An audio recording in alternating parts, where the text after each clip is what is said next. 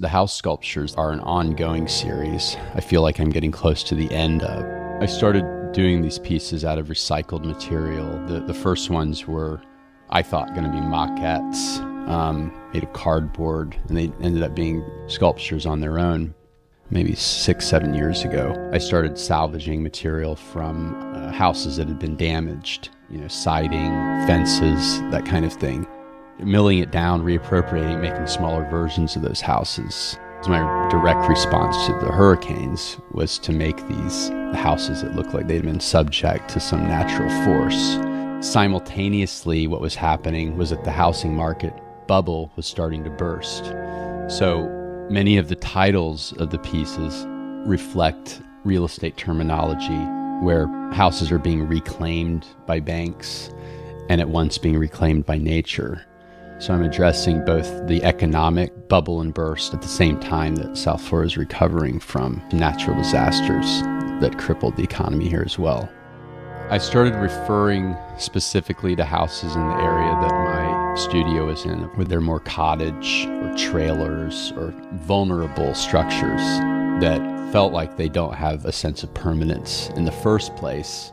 Progressively, they've gotten away from being scaled and specific, taking on almost anthropomorphic associations and forced perspectives that are beyond working as a scale model, so they become very object-oriented and also appear that they're bursting out of the wall. They could possibly be a remnant, but at the same time, you're seeing it as a sculpture. This sculpture is called Conjoined, a Total Loss.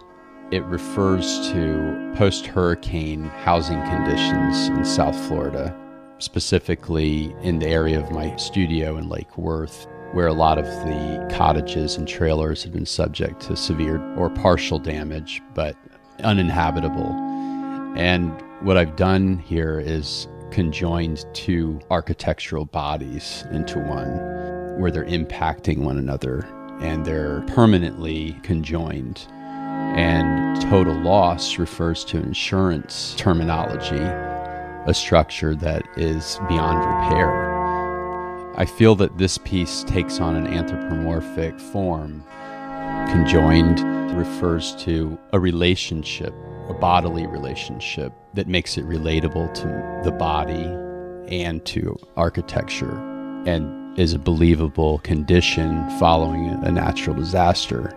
The piece is made exclusively out of found materials, much of which were salvaged after the hurricanes. I used Venetian blinds as siding, as vinyl siding, and I devised a way to replicate a shredded tarp, which was so common at the time, even up to a year or two after the hurricanes. You'd see these roofs with shredded blue tarps. It almost looked like a skin. So in that sculpture in particular, I replicated the tarp by using blue foam and acetone, which dissolves it into like a skin and acts very much like burned flesh, and reads also very much like the torn tarps that were so common. What I hope that people walk away with is that decay is a beautiful thing and that all beautiful things decay.